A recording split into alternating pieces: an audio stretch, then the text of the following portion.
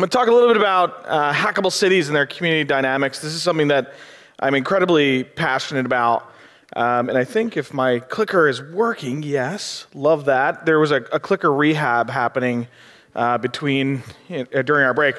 So I'm really, really passionate about hackable cities. If you're on Twitter, you can find me at Corbett3000. I'm a former advisor for Code for America. I'm a current advisor to Code for Europe. Does anyone know what those things are? So I'm going to tell you a little bit about that. It's super exciting.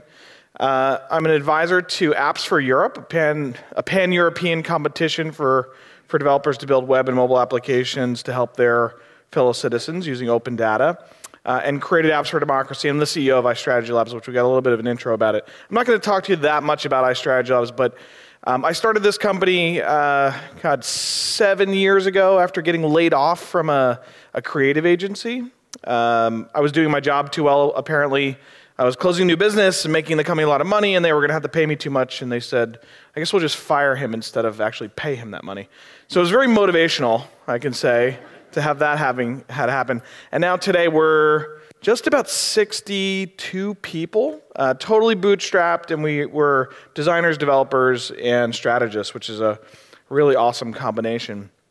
Which means we really live these two things. I think a lot about applications all day long, and I think a lot about people. And I think when we talk about sort of open innovation or open data in a civic context, a lot of people forget about the people. They think a lot about the apps, like, oh, we're going to create open APIs so that we can get data feeds about crime or school test scores or locations of potholes in the city, and they forget about the fact that all this has to be designed around what the citizens actually want. And so it seems that now globally over the past, I'll say 5 to 7 or 8 years, governments are really starting to get it. It sounds like here in Perth, you guys are really starting to get that. And I'll talk a little bit about some of the projects I've seen all over the world that either have been influenced through Apps for Democracy or otherwise. So let me tell you a little bit about this thing. About 7 years ago, I was just a guy in his apartment with this company called iStrategy Labs, CEO of one. Right? That's how a lot of entrepreneurs start. How many people are CEOs of one in the room? Love that. I will be buying you drinks later, tonight, tomorrow, whenever. And hopefully it's more than one. If you want more than one, great. If you don't, that's fine too. So when it was just me, the CTO of Washington, D.C., the Chief Technology Officer of the city, he had heard about me. He said, Peter, I heard you were this guy that knows how to do weird things with technology. And I thought, that's the best possible reputation I could ever have. I'm done. I'm 27. I've made it, right? And I said, okay, great. And so, the CTO of your city emails you and says, I want to meet you. You, of course, go. So I go there and I said, so how can I help? And he showed me this. And sadly, this website is exactly the same today, 7 years later. If you go to data.octo.dc.gov, you'll see it.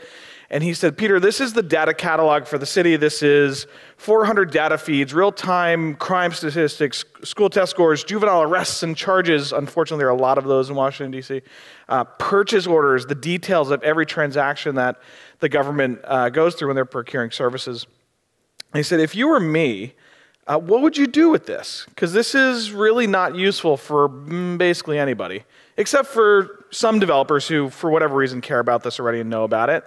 There's shape files, right? So how many GIS geeks in the room in any way, shape, or form? So GIS files for all the city buildings and all the block-by-block zones and all that stuff. And I said, interesting. What I would do, I'd try and do something completely different. I would say, let's take all that open data, which, to be honest, 7 years ago, the DC government was leading the world with regard to open municipal data. That was not even a phrase that other cities were using. So it had a 400 record data catalog. So let's take that data, let's combine it with open source technology, let's take citizen talent, and that's really the 2.0 piece. We've had open data in the past, we've had open source in the past. This was 2007 or 8. But what we hadn't done is governments hadn't said, well, citizens, well, they are us, and even government officials are citizens. Imagine that. They're just as smart as us. Maybe they could build things better than the people we're paying millions of dollars to build and who aren't really incentivized to ever really finish. Let's really focus our attention on the things they want, let them build it, and maybe you add a little bit of fame and fortune so that there's an incentive. We are humans at the end of the day. We do, at the end of the day, think of our own self-interest, and we say, if I build something cool, maybe maybe the mayor will give me a pat on the back and my grandma will finally know that I don't just work with computers. Because that's really what my grandma thinks I do. And she doesn't even, she's never been on the internet. She's 95, which is incredible. So what happens when you add those things together? In the first year, there were 47 web, iPhone, and Facebook applications developed by citizens. These are just friends of mine, people that heard about the competition that said, I want to build something to help my city be a better place. That yellow line item there, the value, that was the amount of money the city government estimated the applications were worth if they had procured them. The weird part, maybe that's weird if you understand government, the most expensive component wasn't the developer time, like the people actually building the things. It was the internal cost of the project managers and procurement officers. So when you remove all that stuff and you just let citizens build things on an open platform you've created, you can do a lot. It cost the government $50,000. That was essentially a grant for prizes and having us run the competition, called 4,000% RPI or ROI. This is what the website looked like at the time. If you search for Apps for Democracy Guide, you'll find a beautifully done PDF that will teach you how to run these things. And it's been downloaded, I think, 40,000 times. And in the past 5 years, this has popped up in over 50 countries around the world. And I should say again, it was just me. Actually, I might have had one employee by the end of the competition. Just me at the time. I didn't do this because I was like, oh, I'm going to make a ton of money and sell this as an open innovation strategy all over the world. I just wanted to do something that made sense for my city. And that's a key insight, I think, for anybody. People who have some form of civic pride, they have a boundless amount of energy and capacity to do great things. And so, I started getting phone calls from all over the world. I probably got 2,000 emails in the course of the first couple weeks after Apps for Democracy concluded, because there's a big burst of attention. And I'm getting emails and phone calls from Finland. Where's Timo here? Love Helsinki. Spent 4 weeks there now. And Apps for Finland, if you know anything about it, was through me going there and teaching your country's CTO that he actually could release his data. So I became this Peter, come to Finland and show them the stuff so that we can do it too. And this guy had been the CTO for 40 years. And so the open innovation community in Finland was I forget his name. They're he's never going to let the data be free. And so then I walk in, I show him a couple slides, and they're yep, we can do that. Right? The very understated Finnish competition, yes, we can do that. We can actually do that much better than you. Right? Awesome. And they're so humble. They're our food isn't very good. I'm it's delicious. Are you kidding me? Okay, so let's see. Actually, and I will touch on Apps for the Army. All these things were mostly, you got Apps for Finland, Denmark, Norway, Belgium, Berlin, Amsterdam, Holland, Australia. There was Apps for New South Wales. Did anyone participate in that? Anyone see that? How many people in the room are developers themselves? Couple hands. Okay, cool. On my clicker now is falling asleep. See, it gets tired. It's fatigued. Come on. Come on, clicker. There we go. So all sorts of applications were out. This is one of my favorite ones. And I'll tell you why. So we actually heard about an interactive voice response system being built. Greta had mentioned that some people don't have access to the web. They don't have a mobile phone that they're going to text with. They're just going to use the phone, right? And so this application, first there was certainly a web interface. But for people that wanted to find out if that pothole was fixed or the cracked sidewalk got repaired in front of their house, someone used Asterix, which is an interactive voice response open source platform, so that grandma could call the phone number, punch in her zip code, and it would read back to her all the things that were getting fixed. Right? Built in 4 days by a citizen. How much do you think that would have cost if the government procured it? Right? Millions of dollars. And mind you, this system is not in use today. That's sad. I wish that it were. But at least we didn't waste the money on a system that wasn't going to be used today. Right? Let these ideas bloom and then die themselves. That's okay. Let the citizens build the ideas that can bloom and die, or bloom and thrive. Right? And some of those things certainly do thrive. One of my favorites as well was Stumble Safely. This is a heat map of the liquor licenses in Washington, D.C.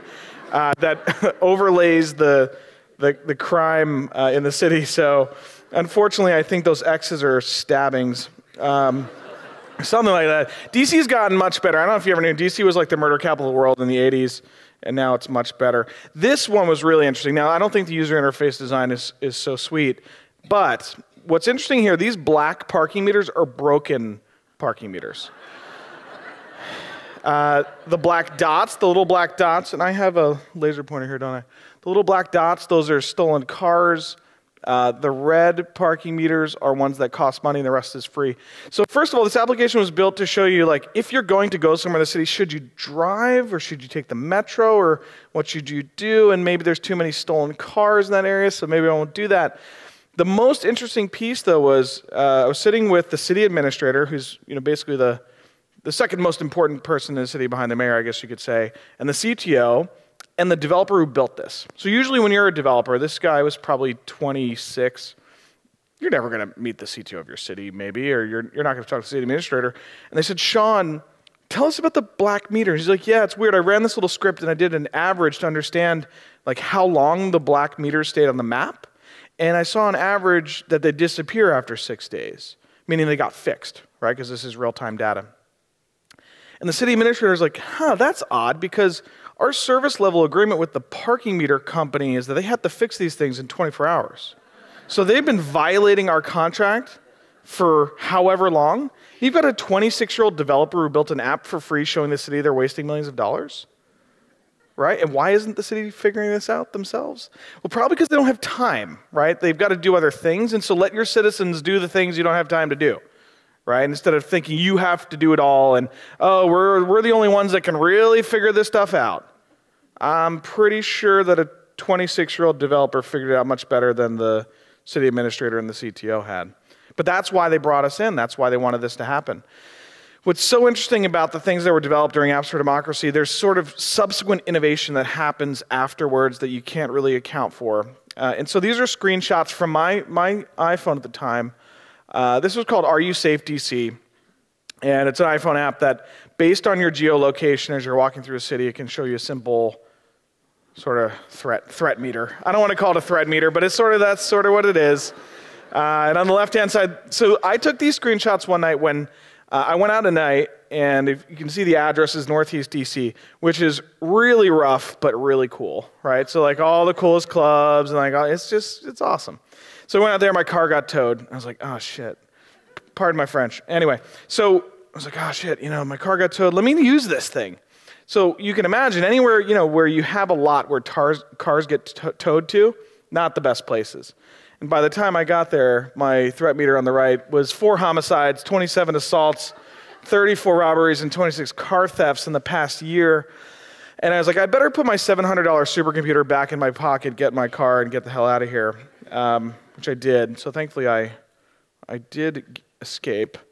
Now this I never really expected. Now I did get a haircut recently, but I still have somewhat long hair. So you might not think that Peter, like total like war hawk, wants to work for the army. What's that about? I'm actually like a not spending money on war hawk, right? As many people in the room probably are. And so when the CIO of the Army reached out, which was also a very strange thing to have happen to me, and I'm this guy with long hair and wearing jeans and Pumas to every single meeting and refused to wear a suit, I was like, what does the general want? And when I go meet the general, do I like put on a tie, or what do you wear to meet a 4-star general who runs a $70 billion tech budget across his portfolio? I was like, no, he's not calling you because you know how to wear a suit. He's calling you because you know how to do something that they don't know how to do, which is like tap the like unlimited capacity of people that really want to do great things together. And their problem was that they have, I think the U.S. Army has about 1.4 million employees. I think it's the biggest quote-unquote company on the planet, except for, I think it's like the UK healthcare system has like a little bit more, which is crazy, right? So 1.4 million people. The general calls me and says, Peter, I heard about the Apps for Democracy thing. It's really interesting. Do you think what you're doing could apply to the Army? And so he had to tell me a little bit more about, like, what are you trying to do? What are your problems? So the problem is, it takes us like 2 years to build anything, right? And it costs us millions and millions of dollars, and it's not coming out fast enough. And in 2007 and 2008, the U.S. is still in the throes of the Iraq War and Afghanistan, and probably some other misadventures that we're involved in and probably still are involved in, but I won't get into that. And he said, so we need to just move faster, and I know that we have really talented people within the ranks of the Army that can build great software. we just don't have a mechanism for doing that. And it's like, well, how many developers do you have in the Army? He says, I don't know, because no one in the Army's job is to build software. It's like, excuse me, you have 1.4 million employees. No one's job is to build software. It's like, no.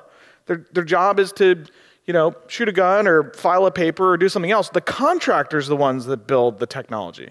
It's like, okay, that's totally crazy. Let's see. I bet within a pool of 1.4 million people, you have software developers that could build stuff. So let's have a challenge. Let's do, it actually turned into an employee performance incentive. You can't call these things awards or bonuses or whatever. So it starts to get really, really governmenty in there. And so, okay, so we can do like an employee cash incentive for $30,000. We'll see what we can do here. And so what happened was, the wrong slide is not next. I think we ran it for 90 days. And my total number of apps for Army apps was somewhere around 60 applications were built, and one of the most interesting ones was this thing called Shock. It's a very Army name for an app. SHOK was an abbreviation. And what Shock did was you could put it on an iTouch or an iPhone or any iOS device, and when there was a big concussion, right, like basically a bomb exploding, it would forward all of its data right back to the forwarding base through email, right, secure email. It would take a picture, accelerometer data, GPS, and send it right back to the base. And what it was doing for $500 in hardware and software built by an Army engineer, they had better intelligence coming from that than they were getting from Raytheon that was building systems for like $25 and $30 million. And this turned into 4 years. 4 years of apps for the Army where all we did was the first year, iStrategy Labs, and me specifically, wrote the strategy, built a little internal social network in essentially the Facebook of the Army, which is really cool. Got developers together, they built stuff, and they said, great, your problem solved, right? You don't need me anymore? And they're like, that's right. And I was like, wonderful, because I don't want you to pay me. I don't want government money to do this stuff. Actually, I want you to spend less money on all this stuff. And that's what this is about. So apps for the Army was really interesting and sort of special. I haven't seen this happen in any other sort of DoD context all over the world. And maybe it's happening, maybe I don't know about it, but I would think I probably would know about it. I've got my ways, anyhow. Perhaps you've seen things like data.gov. Data.gov at the time was sort of the preeminent open data portal for the federal government. My former client, Vivek Kundra, who was the CTO of DC, he moved into the White House, then started standing this up. And then now I'm seeing, this was just last year, was it? I went down to Jamaica at the request of the World Bank. And so there's like a pan-Caribbean open data and open innovation ecosystem just evolving now. So I didn't get into apps for democracy to make money as a government contractor. Same thing with apps for the Army. And I never knew how this stuff would play out. And to see that it takes sometimes 5 to 7 years for emerging markets to start to adopt the sort of innovation approaches that we have, say, in America or Europe have is so interesting to me. So the Caribbean, anyone here from the Caribbean? No? Anybody want to go to the Caribbean? All right, I thought so, yeah. So when you go there, don't just lay on the beach. I think all of you seem to be pretty switched on, as they say. Go meet some entrepreneurs and talk to people in the innovation ecosystem down there, because the Caribbean, I think, over the next 10 years is going to be so interesting. And I don't know if you've spent any time there, you might think of, oh, it's just Jamaica or it's just Barbados. They're all highly connected and they're all getting together to build new applications to help the region.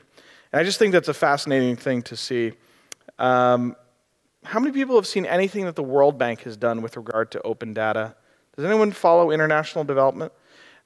So this is one of the coolest things. If you go to, I think it's data.worldbank.org, and I forget the URL because I haven't slept in like 30 or 40 hours having just landed. But, so the World Bank probably 2 years ago, I think it was 2 years ago, having seen what Apps for Democracy was doing and Apps for the Army, said, we should have all of our data open as well. So if you ever need a really good body of sort of development indicators, right? So, childhood mortality or, GDPs for a specific slice of the population, this is sort of the database to go to. With this data, they were able to launch Apps for Africa. And in Apps for Africa, I think one of the most interesting and most used applications that I saw was this little mobile phone application. It was all based through text messaging. It wasn't even iOS or Android. And it was meant for fishermen. So you can imagine that you've got African fishermen off of whatever coast they are, and they're trying to find which port they should go into to sell their fish at the highest price. And so through this mechanism, they're able to text in, say, like tuna, 100 pounds, or whatever else it might be, and see that like these 3 ports with ones with these prices, and they can go to the right place. So love the idea the World Bank has been getting into that space specifically. And this, has anyone been paying attention to things like crowdflower? I'm sure you're hearing crowdfunding all the time. So this is remote work. And the reason why I'm showing this is it's sort of a layer on top of open data. It's the human layer. So in Jamaica, their issue is that they're trying to figure out how do we get our workforce into sort of a high technology context. And you can imagine in Jamaica, they're not going to be building the next laptop. They're not going to be inventing the iPhone anytime soon. Maybe they will one day. It's just the infrastructure for manufacturing is not exactly there. The intellectual capital might not be there. If it is there, it's leaving and coming to the US or going somewhere else.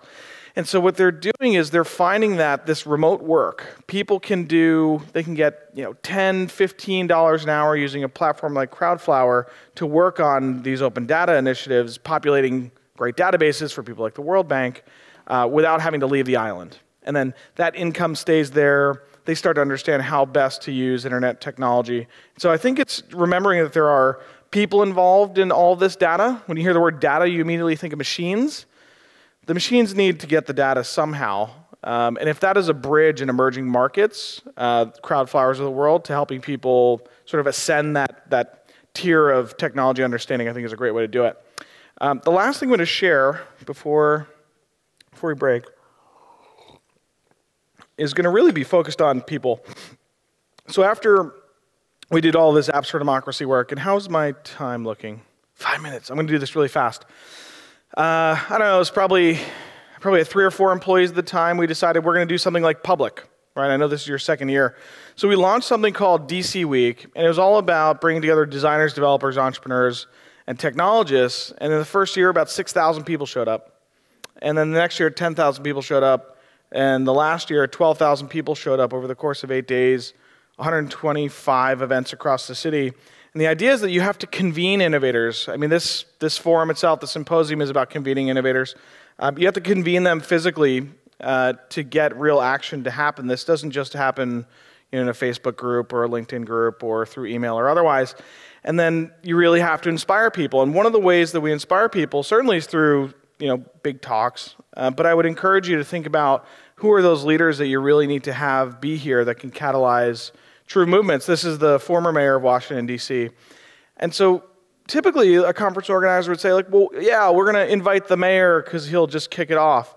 By bringing the mayor into the fold of our hyper-geeky, very creative, very entrepreneurial festival, it turned into, I think there were no less than 3 policies that passed over the course of the past 2 years that benefited directly the creative and the technology community. So that's like, bring them in, because the mayor might not knock on your door, or the CTO might not knock on your door.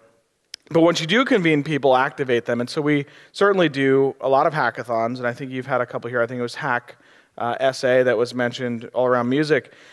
But if you can, get people very focused. So the last DC Week that we did, the last hackathon that we had, this was during Hurricane Sandy, which I don't know if many of you paid a lot of attention on this side of the world to that, but it was a devastating hurricane on the east coast of the US. Happened the weekend that we were doing our hackathon. So what was built that weekend was smartresponse.org, that instead of donating your money to the Red Cross, which is a great organization, but it's a very big organization, and that money goes way up and may never get back down to the ground. What Smart Response did is it mapped basically the shortest route to action on the ground for money. So it said, okay, who's got boots on the ground? Who has 50 people actually in Brooklyn, New York, right now?